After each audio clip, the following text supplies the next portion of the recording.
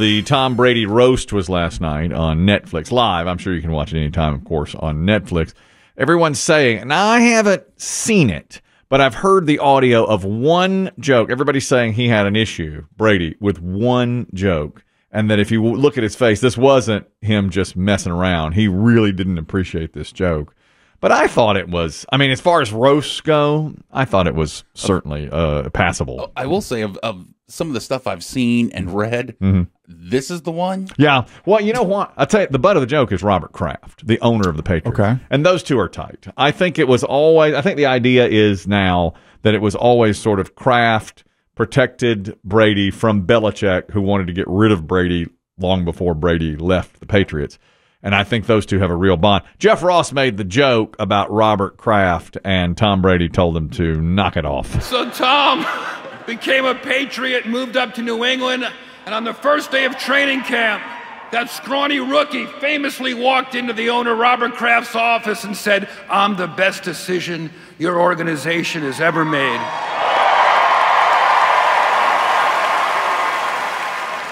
Would you like a massage?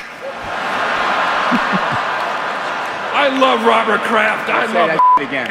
Okay. He's having fun. Look at him. Brady said, don't say that crap again. And I thought that was just a joke, but people say on his face he was like, that's one too far. Yeah. I think those two are really tight. They said horrible things about him. Yeah. His family. Yeah, he didn't care. He didn't care. That was fine. All about that. How many people? That does sound like a big crowd. Yeah, apparently huge. Where was the audience? Where was the event? Well, I don't even know. My understanding, it was in like an arena, I believe. Was it that big? Yeah. Well, they had a ton of big names there, as you can imagine. One person who's getting a lot of accolades for his jokes, and I'm sure they were written for him, was Peyton Manning, who worked clean. Some worked a little blue. That's what you expect at a roast, typically. Yeah, but Peyton Manning, I think Peyton Manning is so into his image that he would not do any really dirty stuff. So he told a few jokes about Brady. It is great to be here with a bunch of people sitting around talking smack about Tom Brady, or as we call that in the Manning family, Thanksgiving. One thing that Tom and I definitely have in common, though, is our love of the game of golf. And listen, not to brag, we're both pretty good players. My handicap is a 6.4, while Tom's handicap is blowing leads in the Super Bowl to my brother Eli. The last time Tom Brady had to wait this long to get on stage, it was the 2000 NFL Draft. Okay, I like it. All right. I like it. Good work. I thought it was good. Good clean jokes. Yep. Exactly. You know what, folks? You don't have to work blue. That's right. I have a problem sometimes with my podcast partner, BB Shea. He works a little blue. He does. And really? I never do. I always just no, I draw the line. He'll drop an S word in. He will. On any podcast. I've seen him drop an S and an F word in, and I look at him like, was that really necessary here? And he's like, we're podcasting now, man. You know, there's no rules. And I said, True. This is no man's land. Is it? Maybe that's a podcast topic. Should we or should we not? You know. Well, listen to this though. I'll tell you, I listened to a lot of Bill Burr podcasts over the weekend, and he works a little blue on the podcast. Yeah. Yes, he does. In the podcast game, he'll. But he was at Prince on the air. Oh, wonderful. You know, on the phone with us. He knows what he's doing. Oh, of course. He's a pro. Of course. Absolute pro. The interview's coming up in 30 minutes. You can judge it for yourself. We talked with him on Friday. We're playing it back today. He was talking about, too, I thought this was interesting, about when the crowd gets Burr? on. Yeah, Burr. When it doesn't work, when the joke doesn't work. And he's like, I've been doing it so long now. When I bomb, it's just okay. He doesn't mind. Keeps going, yeah. Just keeps on going. Tom Brady got back at Manning once he took the stage. Peyton, I know sometimes you live in Denver and sometimes you live in Louisiana, but you'll always live in my shadow. When I heard there was a slow white Bronco heading down the 405 to come here tonight, I thought we might actually see a real football legend. That would have worked. I think that would have worked better like 2 weeks ago. Yeah. Yeah. Funny when they wrote it. I bet they wrote that a month ago, Well, I read he did a lot of his own writing. Brady? And he actually, he did have people help him, but he actually bounced a lot of it off of his soon-to-be Fox Sports co-hosts. Oh, really? And people at Fox Sports who were, could kind of help him punch it up. So, so those jokes were probably written when OJ died. Was BB Shea was he on our air? I can't remember. I have so many interactions with him. He doesn't think Brady will work on television. He thinks he won't be any good at that job. But he's pretty good. I think he's funny at least. But at least BB Shea doesn't think he'll last very long as a Fox Sports commentator. Then Belichick came up. Ron Burgundy, the only member of the media I respect. The fellas invited me up here to lighten up the mood a little bit tonight. A lot of mean things being said about Tom tonight. I wonder why they invited me. Really, Tom, why are all these people so hard on you? Do you miss me? A lot of people connected me with a saying called "do your job" and telling people to do their job. And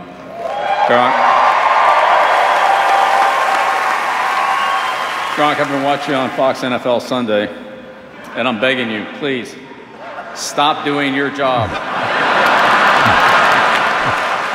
But believe it or not, I've got a lot of nice things to say about Tom, but I'm running out of time here. I see your soccer team, Birmingham City, got knocked down to another tier in the English Football League, so they suck. Not so easy running a team, is it, Tom? I've heard a lot of people say that he's very, very funny, once he got out of that. And he got after the grind. And he got accolades for his draft coverage, remember? Then Brady got to come on stage himself. And, before that, though. He's always the roastee is always last.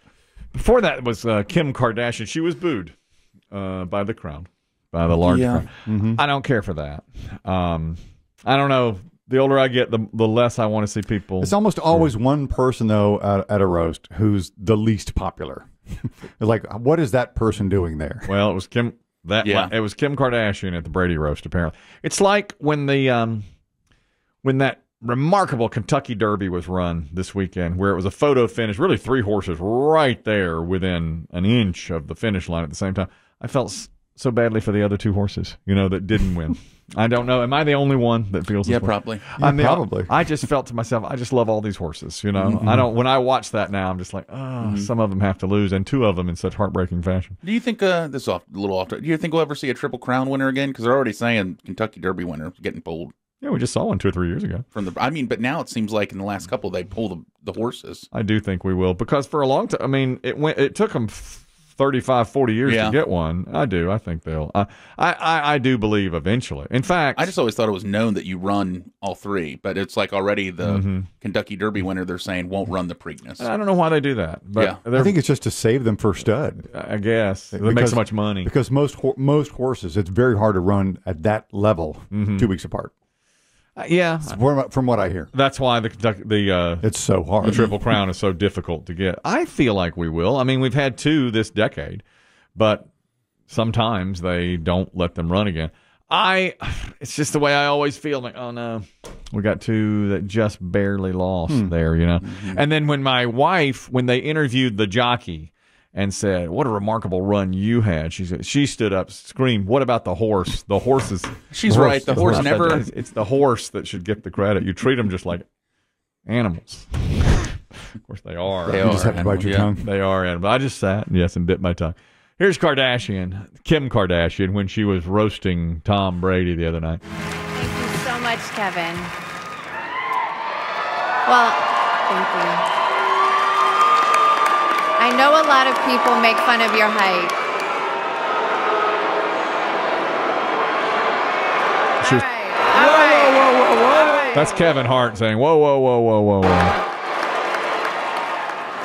Speaking of Tom and I dating, I know there were some rumors that we were, and I'd never say if we did or not. I'd just release the tape. But I do know it would never work out. An ex-athlete, high cheekbones, silky hair. You remind me too much of my stepdad now. Part of me thinks you would want to undress me just to try on my clothes. Honestly, it's hard for me to watch people roast you, but I think enough of my family members have helped defend former football players. Another OJ reference. Yep. And the Caitlyn Jenner. Yes. For a minute, I wasn't Are sure. you puckering? I wasn't sure who her stepfather was. I was like, who is? Because I don't know. No. At first, I was like, is that OJ? No, it's not OJ. It's not OJ. Yeah. Now, it's Bruce, now Caitlyn Jenner. That's right. And inevitably today, somebody will track down Caitlyn Jenner for her reaction. Heart. Caitlyn, you hear what Kim said? Heart.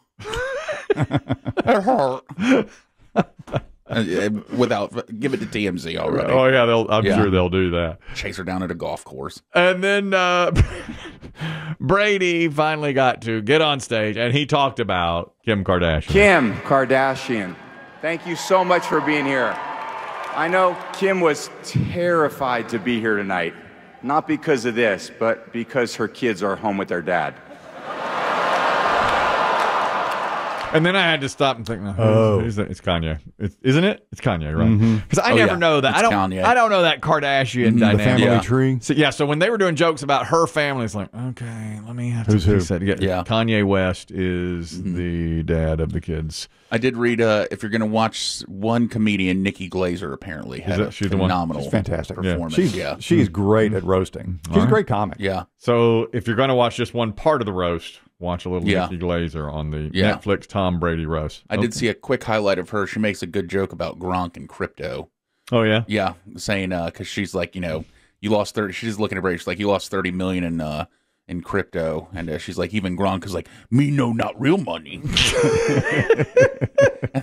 Apparently Kevin Hart then steps up and says, what makes that better is that he was sitting next to Gronk, and apparently Gronk leaned over and said, I didn't know it wasn't real money. He's like, you're not helping. Don't help the joke. I could never be part of a roast, period. No. I could never be part. Oh, my God. There's no way I could even sit in an audience. I mean, the rules are they're pretty cut and dry. Even if you're on the dais, you take shot at everybody up there. No, sir. Typically. I couldn't be out there for 1 second. And it's been going on forever now. What if you change the game? Soft, gentle roast. I like that. Yeah. Slow roast. A slow roast. A rotisserie. Let's do that. Let's do a rotisserie. Look who was late for work today. Nice. Yes, exactly. Thank you. Exactly. Somebody parked crooked Chris in the spot again. One time, Chris Kelly hit the snack machine and got 2 snacks and only paid for 1.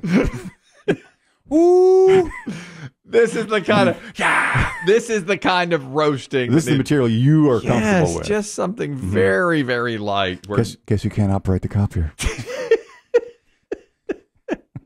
And then I would later never go, it's true, I cannot. He's right. I can't operate the copier. That's a fact.